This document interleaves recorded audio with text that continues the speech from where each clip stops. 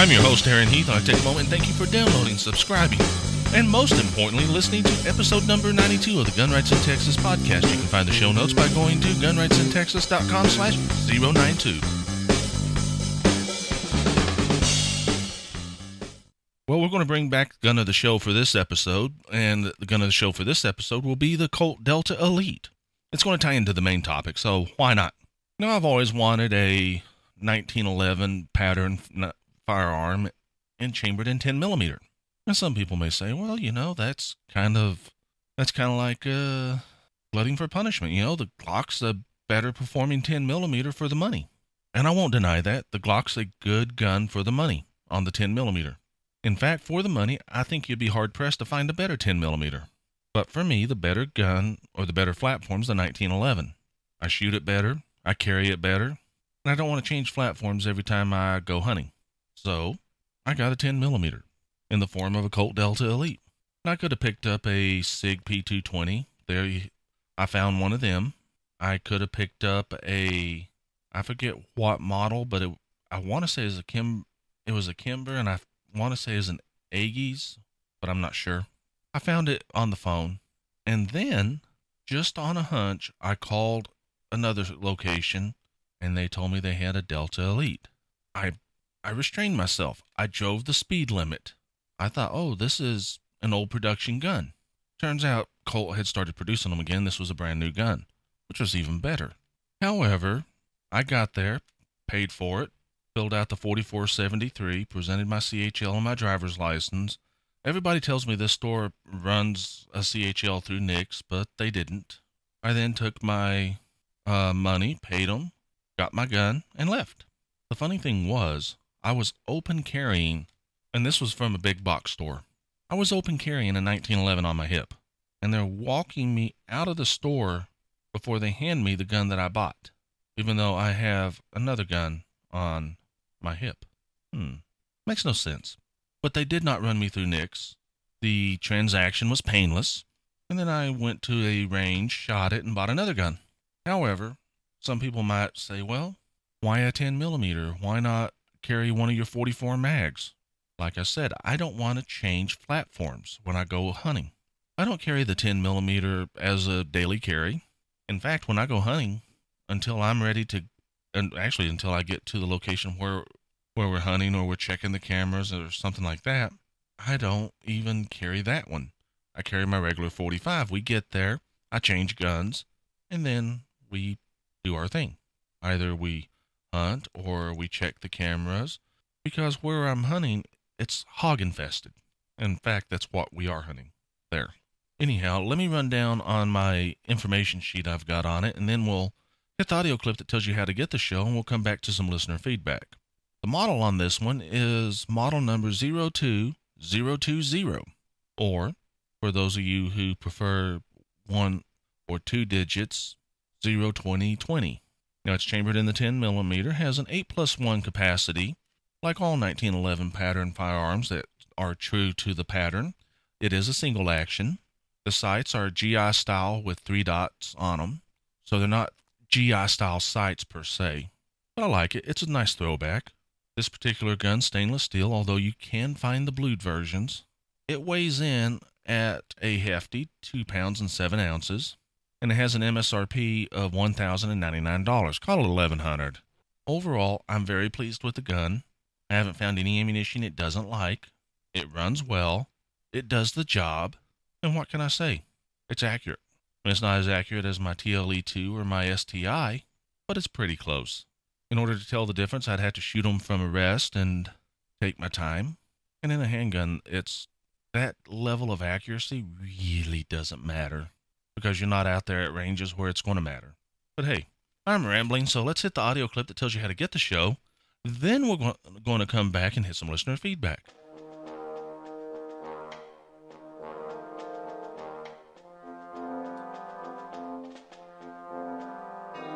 The Gun Rights in Texas podcast is available on iTunes, on Stitcher, on MyRolePlayer, YouTube, the website, and of course, in your favorite app using the RSS feed on the website.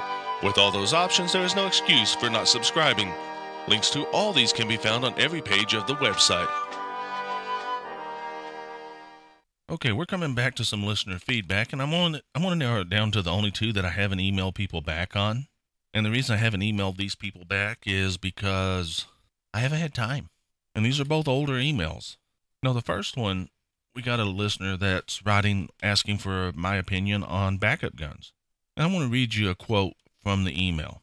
I am interested in a backup gun because I recently took a class that showed me why a backup gun is so Oh man, I'm going to mispronounce it, or I almost mispronounced it.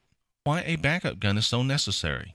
Now, in the class, they did not teach us anything about choosing a backup gun because they obviously left it open as a subject to be covered in their backup gun class that they offered the following weekend. Unfortunately for me, work prevented me from taking the backup gun class. I fully intend to, however, until then I would like to get a good quality backup gun. I am leaning towards a revolver because I can carry a revolver in a full power cartridge and not have to worry about reliability. Alternatively, I am considering the purchase of a semi-auto just because of the thin profile and the easy concealability. Do you mind telling me what you think and why? Okay. In the email, he mentions, and I am not a big fan of this concept. He mentions revolvers don't fail, in one part of the email, he says revolvers don't fail.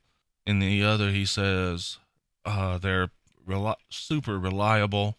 The thing is, they're machines, and machines do fail. In fact, revolvers fail often enough that they have failure drills for them. And he mentions the profile of the semi-auto being a key selling point for him. And a revolver isn't exactly a thin profile firearm. Capacity is an issue with a revolver.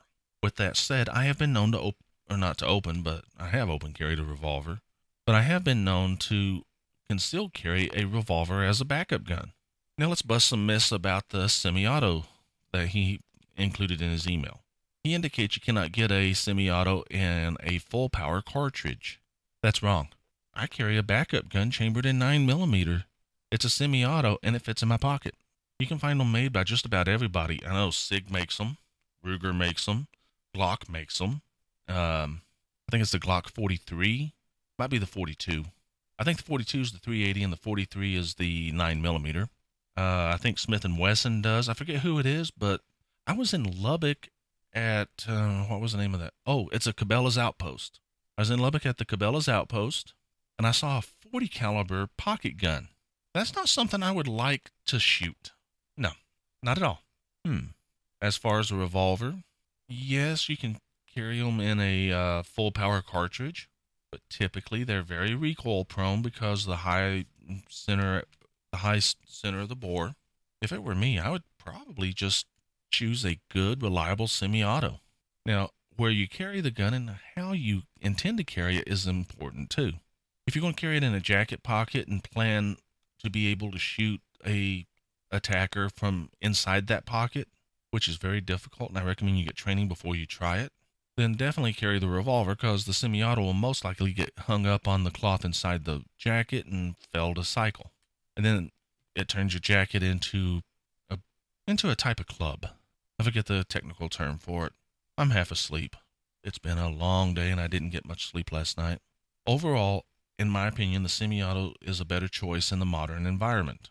You can carry a reload for the semi-auto, and it won't be very much more bulk than carrying the backup gun itself.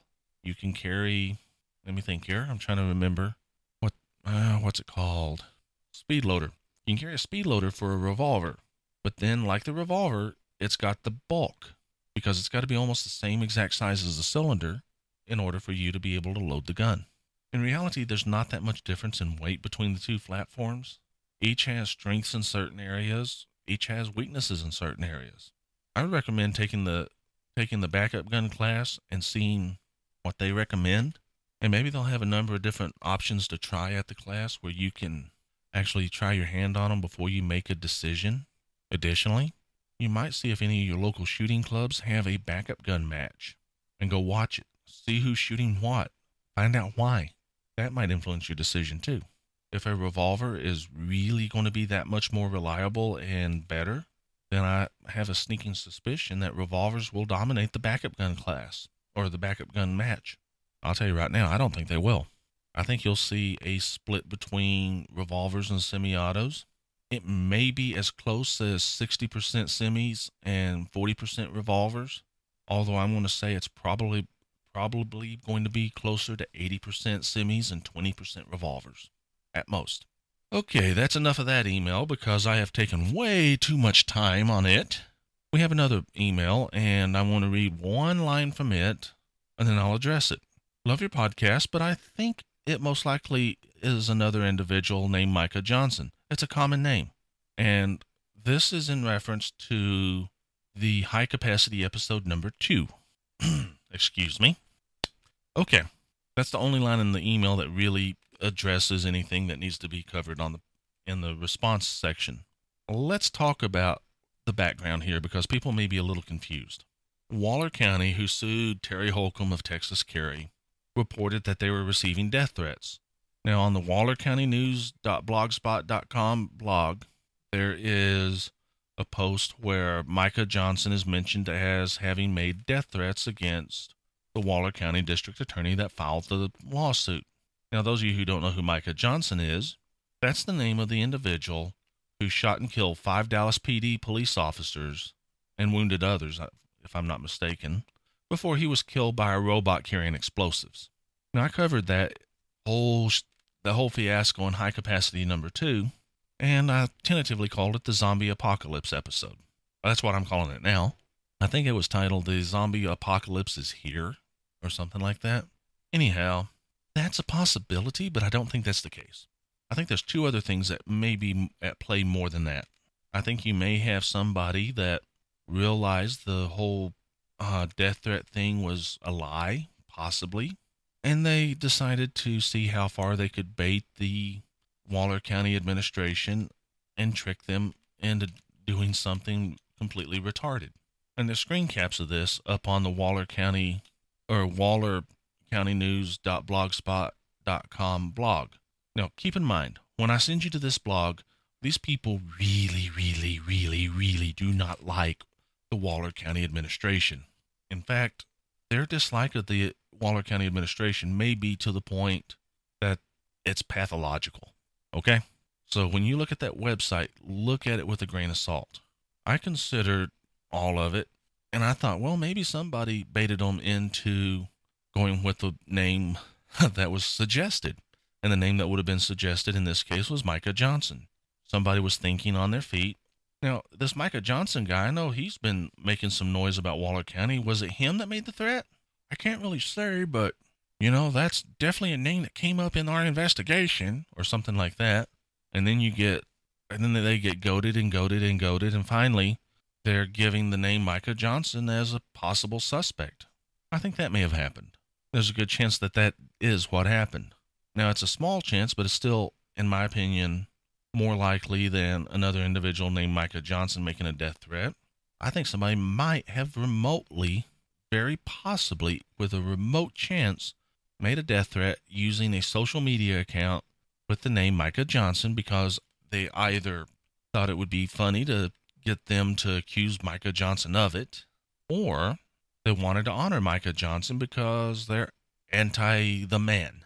No, it doesn't matter because, and the reason I say it doesn't matter which one of these it is, the Waller County judge made a post, and there's a big old screen cap of the post.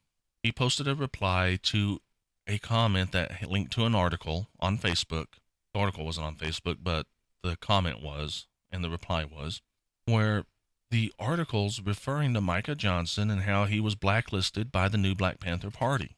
And the Waller County judge does not say this is the wrong Micah Johnson. In fact, his post leads you to think that it is the right one, which is the whole reason I brought up the whole zombie apocalypse as high capacity number 2. But there you go. I mean, you got other possibilities. You got the possibility it was actually somebody named Micah Johnson making a death threat, and it's not the one that was killed by a robot with a bomb. You also have the possibility, like I think, or the possibilities like I think, that it's either they were baited into going with it, or somebody made the threats using Micah Johnson's name. But you have other possibilities. You have a possibility that maybe somewhere, somehow, somebody, they basically thought, hey, we'll pin it on this guy because I've heard his name in the news. And if I remember correctly, he didn't like cops. That may be where it came from. There's a number of possible explanations. But you'd think a county judge would at least look at the picture of the article that's being shown on the post that he's replying to and say it's a different Micah Johnson, instead of saying something. I think it was something to the effect of the Black Lives Matter and Texas carry groups are not the problem, but it's their rhetoric, and they may inflame somebody who's not so law-abiding, yada, yada, yada, but actually indicate that the Micah Johnson in the picture above his comment was the right one, because that's really what you walk away from. He doesn't deny it in the post, and I haven't really checked on the Waller County News blog recently because there's a lot of crazy on that blog. But they do have some good screenshots that are useful, and I won't go so far as to discount everything simply because they have a pathological dislike, and that's being very polite. Anyhow, let's get back to our subject matter, or not to our subject matter, but away from the feedback segment. As far as show news, I do intend to do more high-capacity episodes. I've just been real busy this last week at work. It was a miracle I even got 2 episodes out. I'm very pleased with the results. And we'll come back and we'll hit a few things and we're going to talk about 1911s. But first, let me give you the audio on how to find me on social media. And by me, I mean the podcast.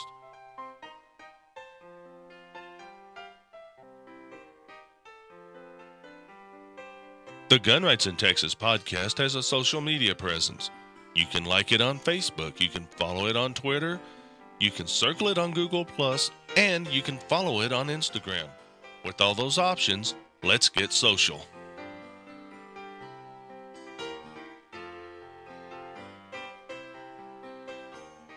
Well, I have been very busy doing a number of things. I haven't hit the range anywhere near as much as I would like.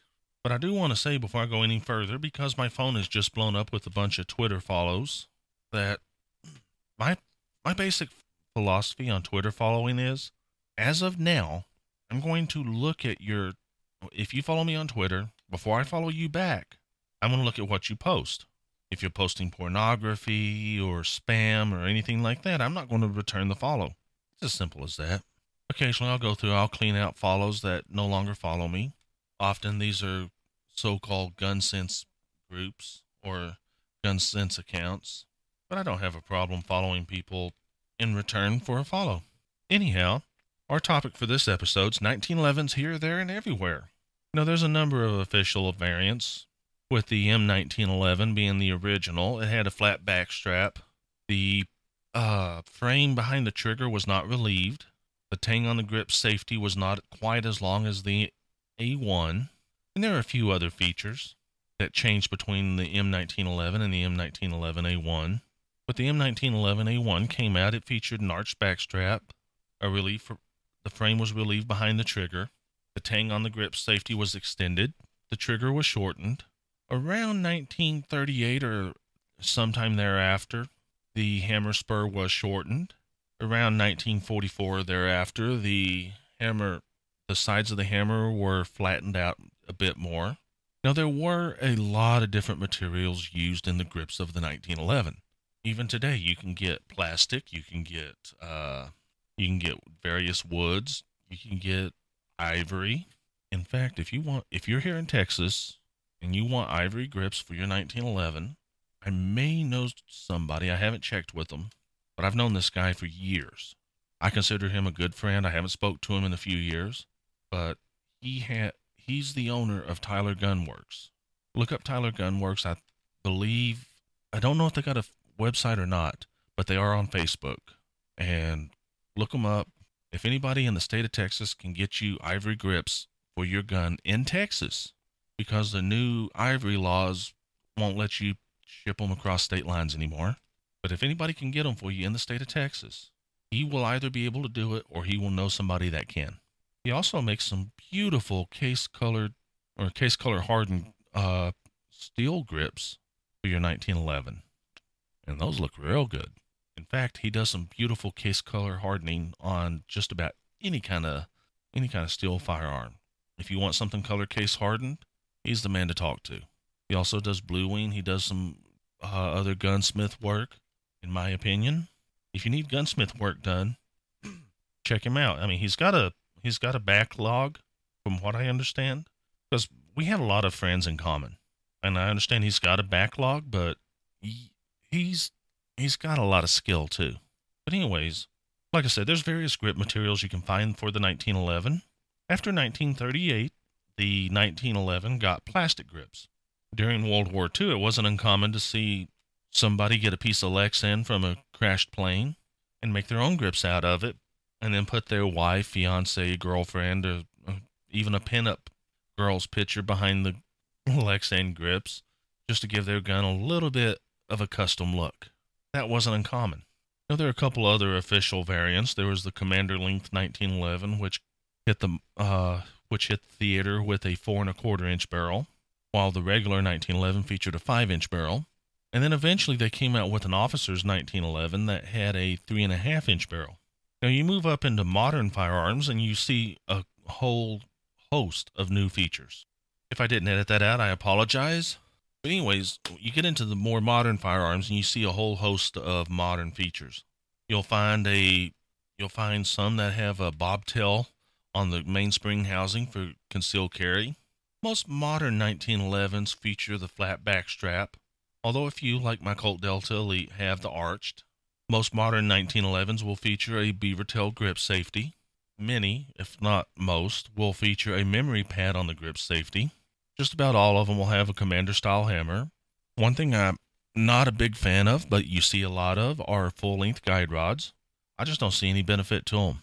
And when it comes to sights, anything you can imagine is available. I mean, you have 3-dot, you have 2-dot, you have no dot, you have 1-dot. You even have red dot sights. You have tritium in your dots. You have fiber optics. If you can imagine it for sights, you can find a 1911 configured to run it. Now, you'll also find triggers of various lengths. The short trigger like the M1911A1, the long trigger like the M1911. You'll find them relieved and lightened in various manners. You'll also find the various hammers are relieved and lightened. As far as modern grips, you'll find things like laser grips, various woods. You'll find various plastic grips. I like the laser grips on my STI that I put on it, I might add.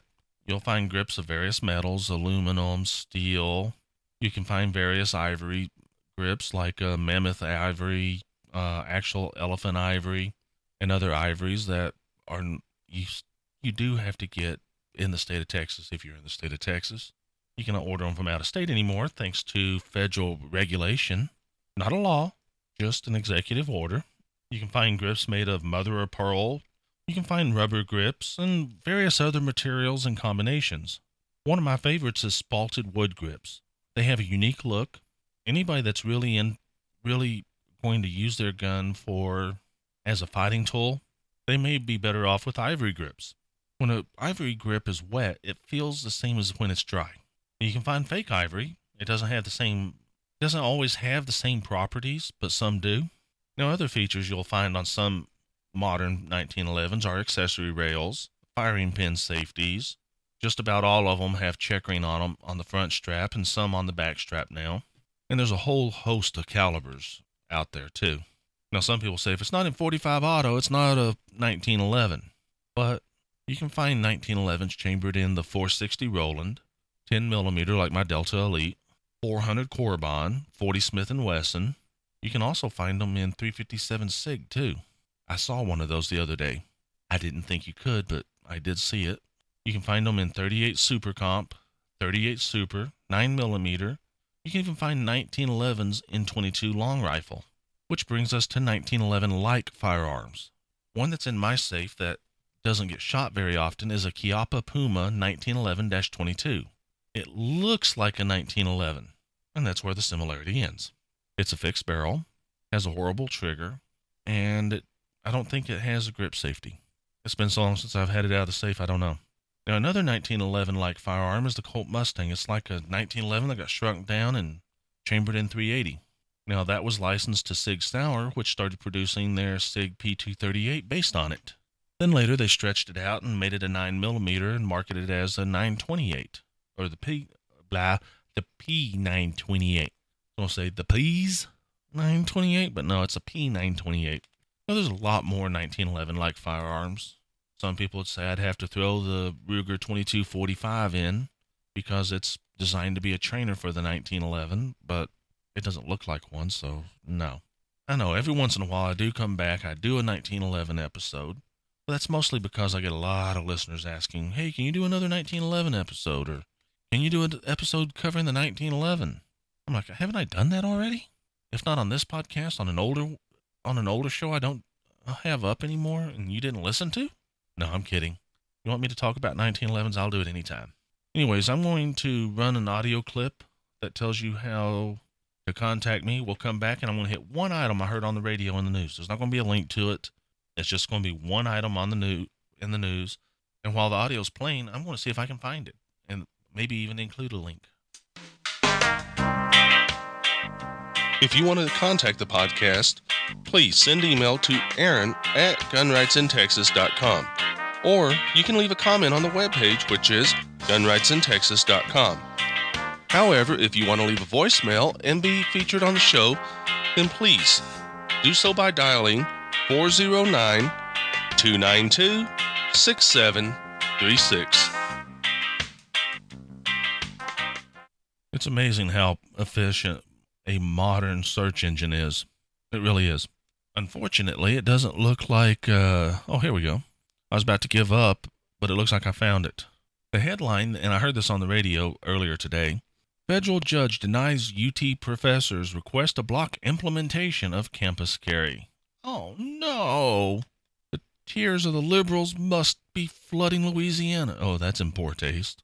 Sorry about that, but it might explain a lot. They don't want to obey the law, so I guess the laws of physics that prohibit time travel keeps their tears from being very effective. However, the part here that we need to touch on, and I'm just going to read one paragraph. Though the lawsuit to overturn the law remains alive, the judge said the professors failed to establish a substantial likelihood of ultimate success on the merits of their asserted claims. Right there. That's it. Now, he wrote an 11-page opinion, and essentially what he was doing here was denying an injunction to pause the law. And I'll throw a link in now that I found an article. Basically, the story here is that the Texas law to allow students and faculty to carry firearms for self-defense is alive and well at this point. Now, the federal judge may decide, well, I need to stop this law, so I'm going to go ahead and rule in a way that's not exactly legitimate. And then again, he may not. I hope he doesn't do anything like that. But that's the problem with going to the courts. You never know how the judge or a jury or anything like that's going to react. You have a pretty good idea, but you don't know for sure. That's why so many cases get settled out of court. The cost and you see the cost of it, and you see the likelihood that a ruling can come down that may not be what you want. And as a result, people tend to settle. And that's always a possibility. Don't assume for a second that it's not going to happen, because it could. Anyhow, I'm going to say that it's been great getting back behind the microphone. It's been great talking about 1911s. This wasn't the episode I had in mind. I had something else planned, but that fell through. And you may be wondering what that was. I'll give you a hint. I was talking to a young lady that had just got her license to carry, and she made a point to tell me that her whole purpose of carrying isn't for herself. You may be thinking, oh, she's got kids. No, she's carrying because her elderly mother has been attacked more than once. I've been trying to get back in touch with her. She got her license. She's carrying. She's getting real serious about getting training, and she takes care of her elderly mother. You can't go wrong with that. However, let's wrap this up. So stay safe, carry responsibly, and for the love of God, don't generate any bad press, folks. Be friendly, be courteous, be polite. And at some point, maybe we'll talk about, and this may be a high capacity episode coming up because it's just such a small subject, but maybe sometime I'll get around, because I just had an email come in wanting to talk about recommendations on a firearm for open carry. And to the listener that sent me the email, in fact, you may have heard my phone bing just a second ago. That's what that was. For that listener, if you want to hear what Massad Ayoob said about that, I do have an episode where I talked to Massad Ayoob, interviewed him, and you can hear his thoughts on it. That was back when the podcast was the Open Carry Report. I recommend you go back, check it out. And you know what? That episode is one of my favorites. I can't tell you the episode number because I don't keep track of that. But that's one of my favorite episodes, because every time I've had a guest on the podcast, I have learned something. And that's an episode that I learned a lot more than what you hear on the episode. I learned a lot just going back and listening to the interview 2 or 3 times. I don't do that. I'll be doing good if I listen to an episode all the way through once, and it's my own podcast. I hate the sound of my voice, but I have listened to that episode. I've probably listened to that episode 20 times. Just listening to it, I keep picking up on little tiny tidbits. Mr. Massad Ayoob is one of those gentlemen that every time he speaks, there's a chance to learn. And some people don't realize this. In fact, most people don't realize this. But that's the whole reason I do the podcast. I want to learn. Anyways, stay safe, carry responsibly, and for the love of gun rights and the love of God, don't generate any bad press. Thank you for listening to the Gun Rights in Texas podcast. Please leave a review on iTunes or send feedback to the host. Your input will be used to improve the show. Stay safe and please carry responsibly.